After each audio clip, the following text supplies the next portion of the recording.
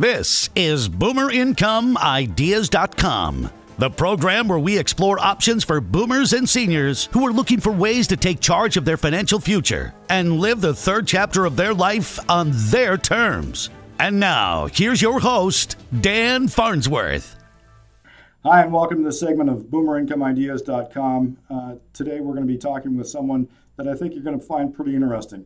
You know, if you're in the market for a career that can pay you six figures a year, let you work from home and make your own hours, you're going to be fascinated by what this person has to say, because she's doing exactly that. Her name is Brenda Bejarano, and she is a loan originator. What we're going to be talking about today is the type of loan that she originates, which is a reverse mortgage. Now, this is not to try to convince you that you need a reverse mortgage. This is to give you an idea that you might want to think about becoming a reverse mortgage originator. With that in mind, let's welcome Brenda to the show. Hi, Brenda. Thanks for joining us today, and welcome to the show. Thanks, Dan. Thanks for having me. You know, I'm excited to talk to you today because I think that your story is very similar to what a lot of people in the baby boomer and senior era, our age, is looking for.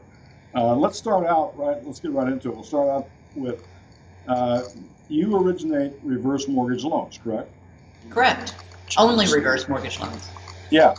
And we're going to talk about why you do that exclusively in just a minute. But in the meantime, can you tell me a little bit about your background as far as your business, how you got started? What's the history of your business? Well, my beginning business history was in the insurance industry, and I did that for 25 years. And my parents came to me one day and asked me, you know, what do you know about a reverse mortgage? Because we're interested. We think this might be something that will fit our bill. So I did some research and happened to know an acquaintance who was in that business. So I contacted him, John Mitchell, with Reverse Mortgage USA, and he helped my parents and helped me to understand what this program was about. He helped me so well that he ended up asking me to come to work for him, and I did. And that was 11 years ago. So you made the change from insurance sales to originating reverse mortgages because you believed in it so much that it felt like a good idea to you. Is that right? Absolutely. I saw what it did for my parents. I like the clientele, the older people. It's great to work with someone who is seasoned and understands their situation, and it's great to be able to help somebody. Now, I know a little bit about your background. When you were with John at Reverse Mortgage of Texas, you were actually the #1 salesperson while you were there. I was. Since you've split off and have gone on your own, how have you done? Well, I've done well. It took a little while to get off the ground, but I've done well this past year especially. And doing well on my own, you don't have to do quite as many loans as if you were doing it with and for someone else. So that's why it's well. Yeah, I get that. So you get to keep all the commission instead of splitting it. Yeah. Yeah. So I think you mentioned you started in 2015, right? On my own, yes. On your 15, own, yeah. Yes. Your own business. And so how many loans in that year did you do? The first year, only 8. Okay. And this year, so far, how are you doing? 22. Wow. That's a pretty strong growth. It's a big growth, yeah. So can you give me kind of your day in the life? I mean, what do you do when you start your day? Well, lucky enough, I can start my day when and how I want. So that's one blessing of being on my own. My client base comes to me. I don't seek them out. So I do have to be prepared for the phone to ring at any given time to capture that client first call. So I utilize every technology I can, which is having my cell phone with me, my email with me, everything with me at all times whenever I leave. So everything follows me. So the day in the life is either taking care of the clients I've already got on board, and I don't say waiting around for someone to call, because I do a lot of work on my website and with other title companies and real estate agents, trying to stay in touch with them. But that's what I do on a daily basis. Okay, so basically your clients really come to you, the phone rings, and it really doesn't matter where you are. You're geographically independent. As long as you have your cell phone and access to your computer, you can really do this anywhere, right? Oh, absolutely. And that's kind of where my next, phase in life is. Where are we going to go? Because it doesn't matter where we're at. Yeah, that's a great advantage.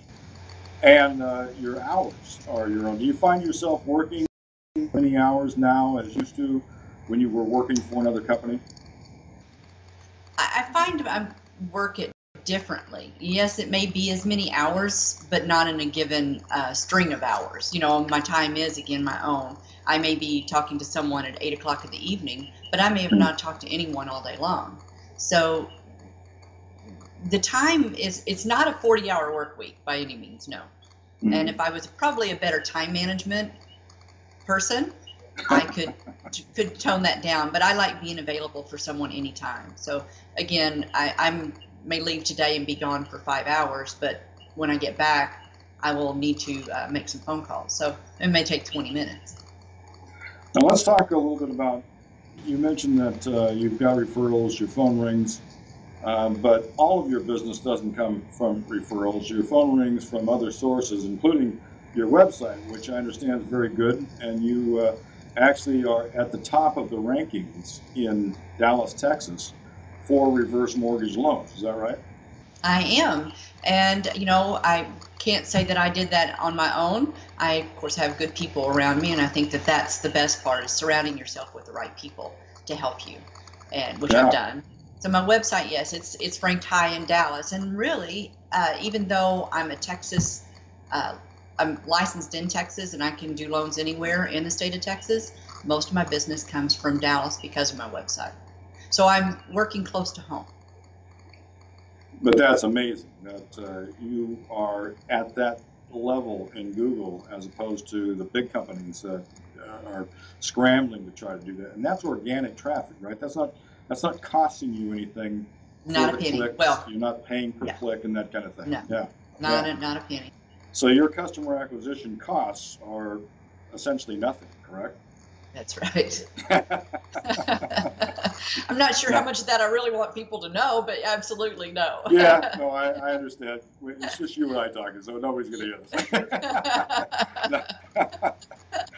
I think it's the thing that really impresses me about that, though, is that an individual still can get to that ranking, that level where you can generate traffic from organic traffic on Google without spending hundreds of thousands of dollars to do it like the big corporations are trying to do right now.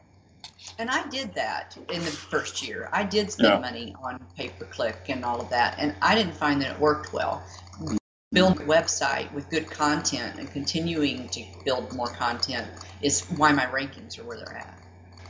So would you say that that's, is that a process that takes a month, 6 months, a year? When do you get to that level where you're really starting to generate this organic traffic? I didn't get phone calls from my website like I do today for over a year. It took a year. Okay. So I'd say good 1 year, and then I started seeing the phone ring from that. So in that case, would you say that it's safe to say that you really need about a year worth of being able to build this business before you can really start to count on it as an income source? Absolutely, because I spent I spent a lot of money the first year in buying leads so I could get some revenue to keep building, the things I wanted to do. Got it. How much selling is involved in what you do? I think other people say there's a lot of selling involved in a reverse mortgage. I don't feel that it's a sales job or even a product that you should sell. I think that the reverse mortgage is something that fits a need and helps someone have a better life. And taking that into consideration is why I think my business has grown so well. I am not a salesperson, and I really have an altruistic heart. I really want to make sure that this is really something that that's for them, just like it was for my parents. I treat everybody exactly the same way I would want my parents treated, and really make sure it's a good thing. Yeah. So essentially, someone comes to you, you identify that they actually do have a need. You just basically put it out and say, here, this is an opportunity for you. Would you like it? And if they agree with you, they're going to originate the loan. If they don't agree with you, then you say, well, it's very nice talking with you. And well, yes, and then also, though, helping them to understand whether it really is good for them, because sometimes it just isn't. You know, they may have a need, but it may be a short-term or need. And I want to point that out and make sure that they're not getting into an expensive loan that they didn't need but for a little bit of time. There's other ways to do that. So I've turned people away, per se, saying, you know, I just don't think this is the right thing for you, just as much as I've said, yeah, this is perfect. So you're saying you're one of the few loan originators with integrity, is that right? Probably, yeah. Within so many words, yes. Now, let's talk a little bit about why then you do this exclusively. You don't do any traditional loans. You don't do loans against houses when someone's buying them and that kind of thing. You just simply do reverse mortgage loans. Why? That's it. Well, one, coming from an insurance industry and straight into reverse mortgages, I was green and didn't know anything about mortgage origination, any kind of loans. I didn't know anything. So in my baby years of learning the reverse mortgage, it was easier to keep it clean cut and stick with people who knew just that business. So between the title companies and the wholesale lenders out there, I like sticking with people that just do reverse. I can do a forward mortgage, I just would be lost on what to do. And I'm, you know, too long in the tooth now to start adding anything else in. Yeah, you know, it's that's the whole idea of this show. It's you know, the third chapter of our lives on our terms, and trying to figure out how to do that and do that successfully is the challenge. So going back to that clientele again, though, the reason why I like the reverse mortgage so well is I don't have those youngsters who are, you know, wanting to get in that first time house and all of that, and there's so much excitement going on, and this is a slow sell, and so it kind of does fit my age and being able to just kind of relax with someone. And the younger they are, they don't relax well, so that's why I like the reverse mortgage as well. now, what kind of qualifications as far as licensing and things did you have to do in order to be able to get to where you're at? You know, when I started this, it was a much simpler process back 11 years ago, and you just had to get your Texas loan officer's license. And there was a very easy test to do. Since then, it's gone national. So you have to have a national test, and then I've also gone in and taken a universal test, so I could be licensed in any state just by signing without having to go through another test. So now it would be a national test and then a Texas test. And those are the only two things to get a mortgage loan originator license. Okay. But it is by state. Okay. So it's by state, but they have to do a nationwide test. Is that right? Yes. And 20 hours of core education. And there's a program set up for that. Okay. Now you're a broker. I am. What's the difference between just a regular license and a broker's license? Well, there's really no difference in the licensing aspect. So the license is the same, but to be a broker, you have to license a company. So the test is exact. I've already taken the test to be a loan originator, and those tests also go for broker. But I have to broker and get a license for the actual company, and then one for an individual. So being a broker, all I have to do, I now run all my loans as a loan originator through my broker. And I could actually have other loan originators underneath me and, you know, get revenue from them as well. I choose not to. Yeah, I got it. Okay. This is Boomer Income Ideas. So I want to talk a little bit about income. You don't have to tell us your income, but give me a kind of a low and high scale of an originator, whether they're just working for a company kind of part-time to someone who is really working at it full-time and can be at the top end of the scale, what kind of range can someone expect in doing this job? Well, and I'm going to preface this with saying, if anyone's starting in this business, becoming a loan officer for someone else is your best bet to get your feet wet and to know the ins and outs. There's a lot to it, and I couldn't have really gone out on my own if I had not had the education and the training behind me. Money wise, anywhere from $1,000 a loan to $5,000 a loan. Okay. Depending on the size of the loan. Okay. So if it's $1,000 a loan and someone does 5 loans for the month, they're making $5,000, correct? Right. And that's my point, that they're in this business, it truly is a real career. It's not just kind of a part-time thing. It's not one of those things that nobody really makes any money at, except for a handful at the top. You can really make a decent income, and you can make a substantial income. You can start out. You can go anywhere from say a couple $1,000s a month to tens of thousands of dollars a month. Is that correct? Absolutely. And the great thing about it is the freedom. Even if you're in the retail end and you're working for a lender, you still have the freedom of you're working from home. And you don't have to get up and fight that traffic. And you don't even have to get up and dress if you don't want to, because nobody's going to see you. So you can get up and work in your pajamas all day. Except your spouse. Well, they already know what you look like in that condition, right. So it really doesn't matter. Give me 3 pros to being in this business and 3 cons to being in the business. The 3 pros I would say is the freedom. That's number 1 for me. I like the freedom. 2 is being able to feel like you really helped someone. That to me is a good feeling every day. I'm sad when I can't help someone, so that may be a con, but and the money, the money for what I do, I think is wonderful. So freedom, helping someone, and income. Okay. The pros, the cons. 1 is the disappointment of not being able to help someone. For me, that's big, and that may not be a con for everyone. There's the compliance, I think, is difficult for me. There's a lot of compliance to deal with. But if you're a loan officer, you have someone else dealing with, they'll deal with that for you.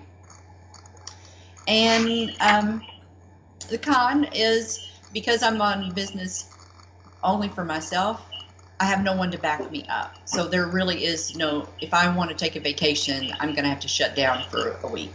So I need to find someone to help me with that. But again, if you're a loan officer, you won't have that trouble.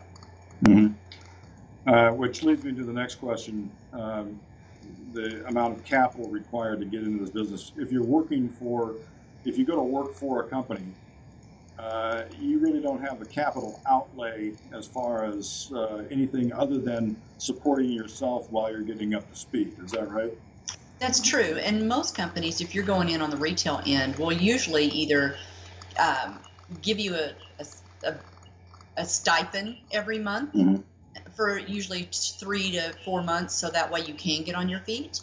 And then you start originating, you're going to have a pipeline. It takes a little while to build that pipeline. Right. So you really don't have to have that much capital to begin with. If you're going to be a broker, you really do have to have anywhere between $25,000 to $60,000 in your assets in order to be able to have a lender want to take you on. Okay. But if you're going to go in as a retail, you really don't have to have anything. Right. I got it. Okay. What advice would you give to someone who is looking at this and thinking, gee, this is something that might be just really right for me? What would you tell them? What should they expect? Where would you, you've already mentioned that you're suggesting that they go to work for a lender first before they try to do it out on their own. What other kind of advice would you give them? Shop around what lender you would want to become in their retail. Everyone is different, and I have a lot of friends who are loan officers and doing only reverse, and they're in so many different companies, and I can hear the difference in their contracts and how much money that they're making and what they expect out of them. So if you want the freedom, you need to shop one that is not going to make you sit at a desk 8 hours a day and be tethered to your phone. At first, you may need to do that in order to get the leads, built up and your pipeline built up. So I just say shop around and what company you really want to work for. Not all of them are the same. Yeah, I understand. Well, Brenda, I think that this has been very informative. I really appreciate your time and your input on this interview. Thanks for letting me share. And Thanks for letting me share. If it's okay, I'd like to just kind of check back in with you every once in a while, just see how you're doing and kind of get your input on how the industry is progressing, because I know it's constantly in change, and you're at the pulse of that. So again, thank you. I appreciate it, and hopefully we'll see you soon. You're welcome. Thanks for having me again. Thanks, Dan. All right. Hey, thanks for joining us on this episode. I hope that you found it informative. Please check out the notes section for more links and relevant information. And if you like what you've seen, please make sure that you like us on Facebook and also subscribe so that you're up to date on a weekly basis of what we're doing. Thanks again. Hope to see you next week.